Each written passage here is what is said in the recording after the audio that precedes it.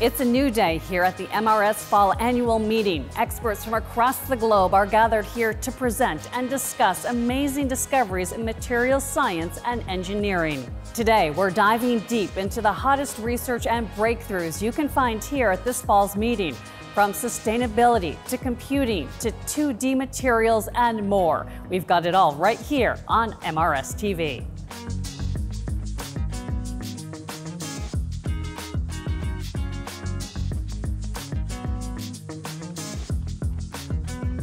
Hi, I'm Katie Brace, your MRS TV host and guide through all the best of this fall's meetings. Over MRS's 50 years, countless researchers have presented game-changing and awe-inspiring advancements right here in Boston. Today's episode is all about celebrating the incredible progress we've made. We're sitting down with 2023 Fred Kavli lecturer Alán Aspuru-Guzik to discuss his multidisciplinary work at the intersection of chemistry, machine learning, and quantum computing. Then we'll begin our daily spotlight on Symposium X speakers, starting with Takashi Taniguchi and his groundbreaking work in boron nitride crystals. And after that, we'll sit down with Mark Asta to learn more about his research in concentrated alloys. Plus, we'll continue our visits to top institutions in materials research. We'll start on the West Coast with UC Berkeley, then travel east to New Mexico to hear about the newest developments out of Sandia Labs. Then we'll finish right here with Boston University. But first, we'll hear from a Sustainability by 2050 panelist. This recurring panel is always a feature of MRS meetings, but this time, it's also reflecting upon the life and legacy of George Crabtree.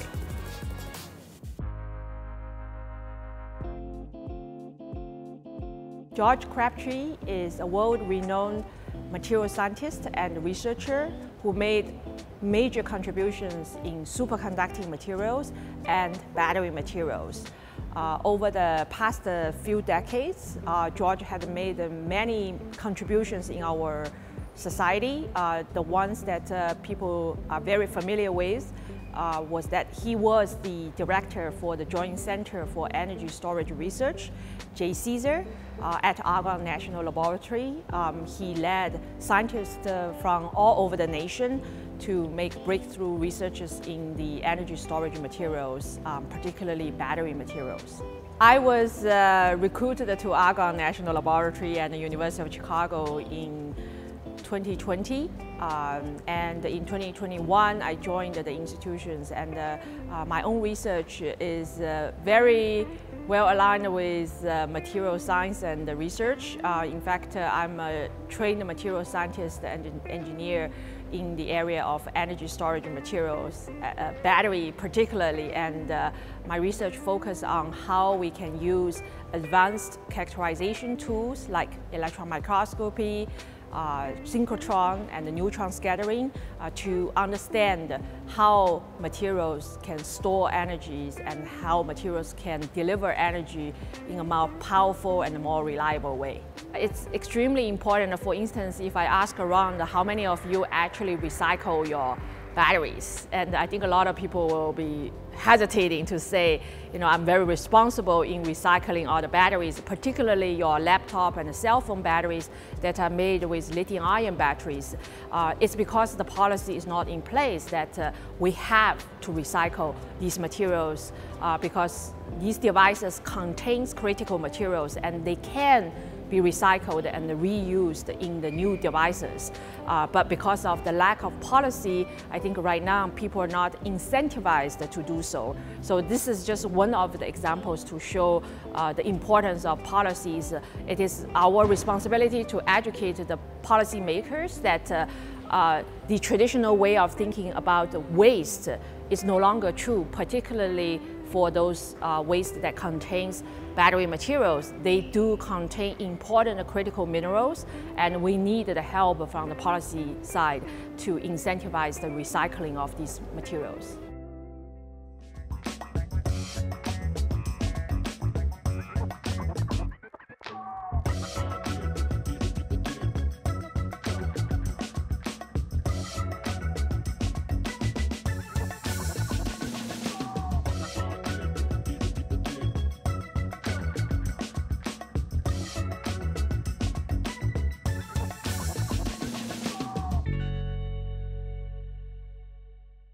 Today's cross-country visit to top centers and materials starts with UC Berkeley's Rayne research group.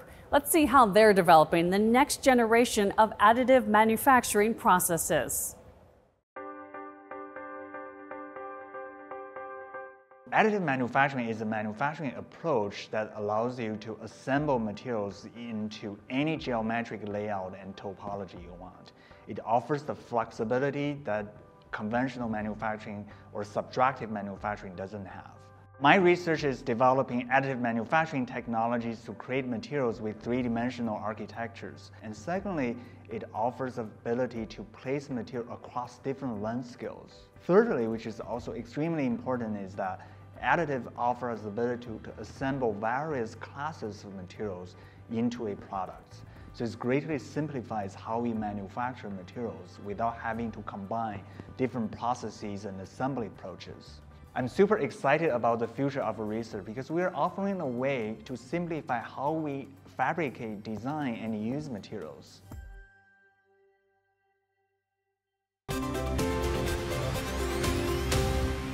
Welcome back. Now joining us is Alán Aspuru-Guzik. Thank you so much for taking the time. Thank you. So your research is a unique intersection of chemistry, machine learning, and quantum computing. How do these fields interact in what you do in your work? All of those fields have something in common. They are technology drivers that are transforming society in the 21st century. Quantum computing is a huge movement. Several companies and several governments are investing a lot in those technologies. And my group was one of the pioneers that started thinking about how to simulate molecules and materials with it. Same with AI and automation. Very early on, about 10 years ago, we started thinking about how to use AI for chemistry, and about 5 years ago, how to use robotics for chemistry.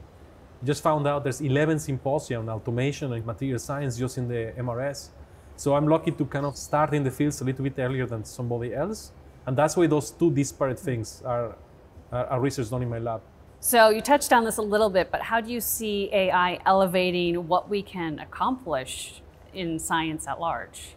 It's not only AI, but the combination of AI and automation. AI is kind of like the brain, but we are nothing without our hands, right? If you ask an AI, and this is something I took from Susan Gildert from Sanctuary, she says, ask an AI to make you a cup of tea. Let's see how well it does, right? It takes a while to actually do all the planning and all the execution for actually making you a good cup of tea. All of that automation is crucial for us to do material science.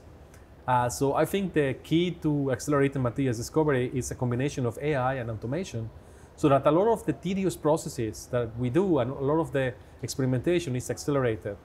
And also we choose smarter experiments to do after we did the past batch of experiments. So do you think scientists should be cautious when it comes to AI or fully embrace it? Look, I mean, there's also some caution in the sense that you don't want to have an AI control your synthesizer and the synthesizer make poison without you building the appropriate guardrails. So in terms of care, you have to care about the guardrails. Some people are experimenting a lot with large language models and chemistry materials. They have to think about what will be the consequences of these models instructing the robot to make something that is not so, for example, healthy or safe.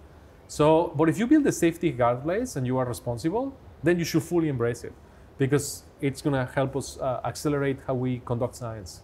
And we're talking about acceleration. It seems like quantum computing is just on the horizon. Is this going to be a game changer in scientific research? Yes. I have to say yes. I'm a big believer on that. That's why this is the longest lasting research line in my research group. I started it when I was a postdoc, and then I started as a professor at Harvard in 2006.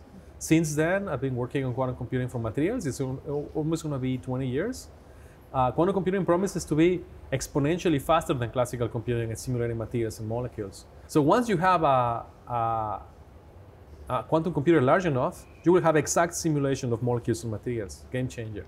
So setting the future aside, what computational ideas and methods can scientists do to help their ideas right now, today? So this is the reason why my lab has always like 3 or 4 things going on, right? I always think about what's 20 years from now, what's 10 years from now, and what's now. The things that we do right now is enabling these automated systems to do chemistry and material science in a very smart way. So I'm lucky enough to be leading a very large organization called the Acceleration Consortium at the University of Toronto that is helping us build these self-driving laboratories at scale. So to accelerate material science and chemistry in a variety of applications. Right, fascinating. Thank you so much, Alán, for taking the time and talking with us. Thank you very much. Now, let's pick up our cross-country tour at Sandia Labs, where a chance conversation between a neuroscientist and a physicist led to COINFLIPS, a potentially groundbreaking project in microelectronics. COINFLIPS stands for Co-Designed Improved Neural Foundations Leveraging Inherent Physics Stochasticity. What we're trying to do is take the noise that's inherent to devices and materials from thermal fluctuations from the environment, and instead of trying to suppress it, we're trying to figure out how we can have it interact and build systems using that noise. We have people from the materials and device side, such as Shashank. We have people such as myself who are more on the algorithms and the theory side. We have people who are experts in computer architectures. We have people who are using artificial intelligence. The unique aspect of it is that you have co-located research and production. My entire career, I've found the most interesting, exciting, and impactful research happens at the boundaries of disciplines. And that's what we get to do at Sandia every day. And COINFLIPS is an outstanding example of that.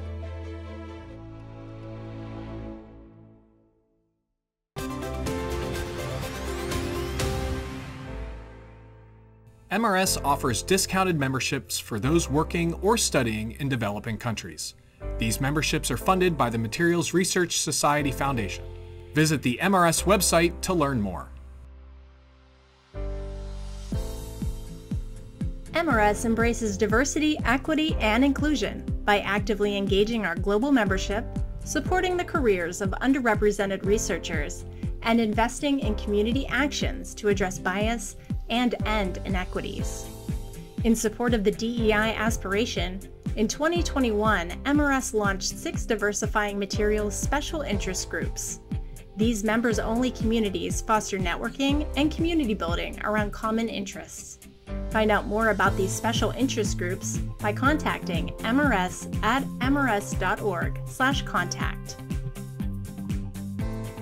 Visit engagemrs.org to find out how your organization can team with MRS to reach the materials science community. Find out more about exhibit and sponsorship opportunities, our corporate partner program, webinar sponsorships, bulletin advertising, and more.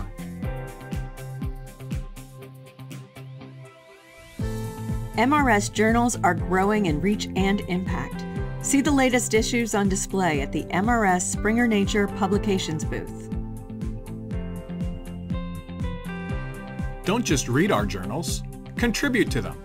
By submitting your work to an MRS journal, you'll reach a global and growing audience and have an impact that will extend for many years. MRS publishes cutting-edge research, perspectives, and review articles, along with books and textbooks.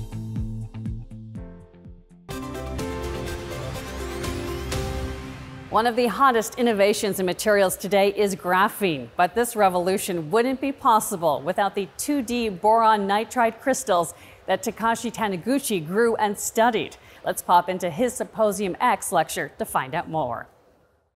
Boron nitride crystal itself is so far very commercially available, and some industrially is a mass production already done, but about the single crystal, not such study is active. So my major interest is boron nitride has some polymorphism, low pressure, low density form, and the high density form. So the high density form, this is a high pressure product that is a similar structure with diamond, so-called cubic boron nitride. That is my major concern.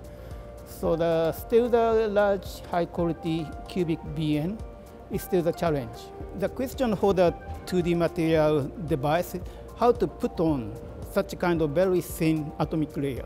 Because if substrate have some impurity or some other dangling bond, that is affects the quality of device performance of monolayer, atomic layer. So the people working in this field already know about HBN, that is useful. they are predicted because of the no dangling bond on the surface, atomically flat. So HBN should be desirable material. They knew that, but at that time, 2004 age, there are no available large, but relatively large HBN single crystal is not there in that stage. So ours is one alternative to use. So that our HBN crystal is 1 millimeter, not big enough, but it's still bigger as compared to commercial powders. So then Columbia people start to use. Then they made success with the stacking HBN and graphene. This is a new challenge, but they succeeded. It takes more than 1 year, but anyway, then they report it.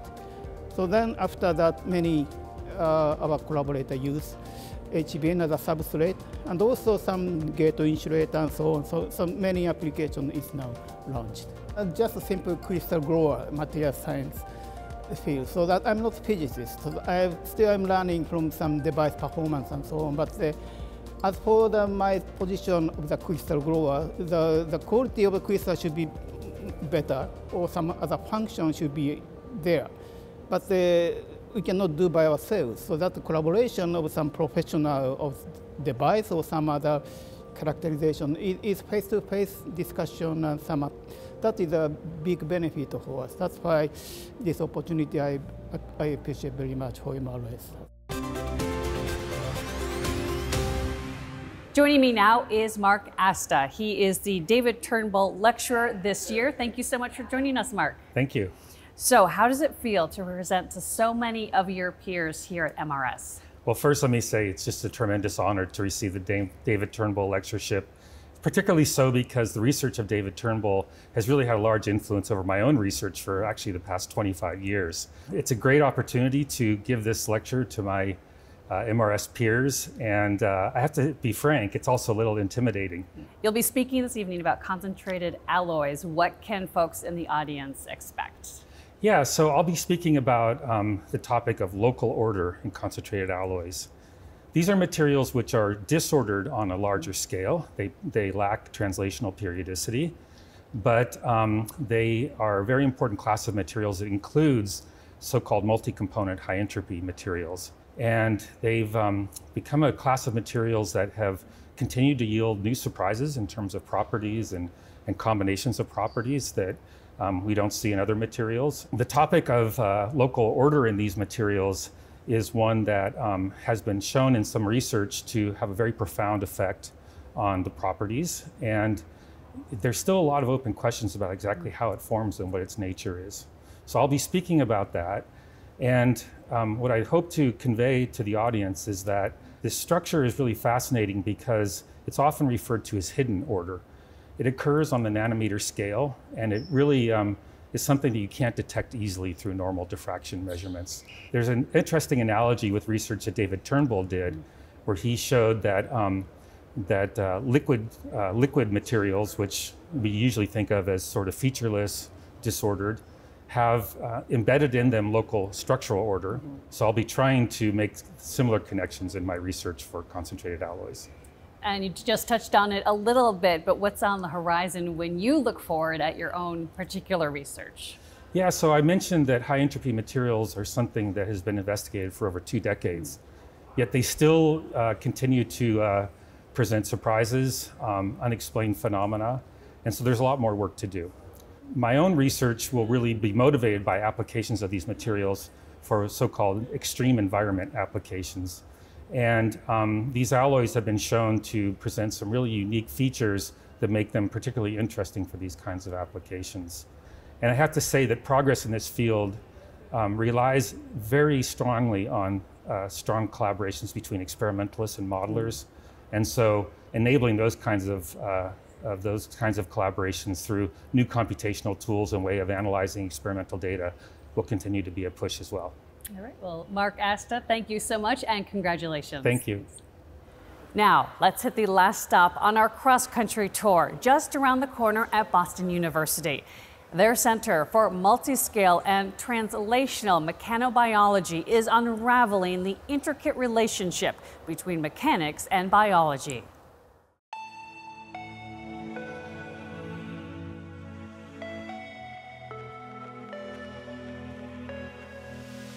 Mechanobiology is the study of how mechanical forces affect living systems. Researchers are spread across many fields, from engineering to life sciences, physical sciences, medicine, and rehabilitation. So at BU, we create a hub to bring people together and accelerate progress. This hub is the center of Multiscale and Translational Mechanobiology, or CMTM. Our center's mission is to serve as the leading nexus for research and education activities that integrate the study of mechanobiology across lengths and time scales, and activities that develop clinically translatable approaches for enhancing quality of life.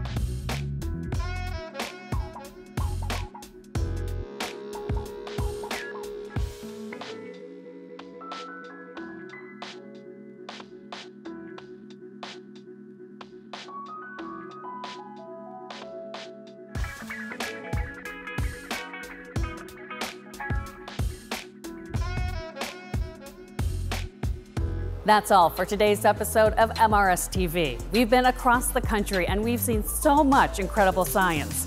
If you want to look back at any of today's highlights or catch tomorrow's episode as soon as it's ready, you can keep watching MRS TV on screens around the Hines and Sheraton, in your room at select hotels, on the MRS meeting website, and on YouTube and X, formerly known as Twitter. We're back again tomorrow. I'm Katie Brace, and I'll catch you then.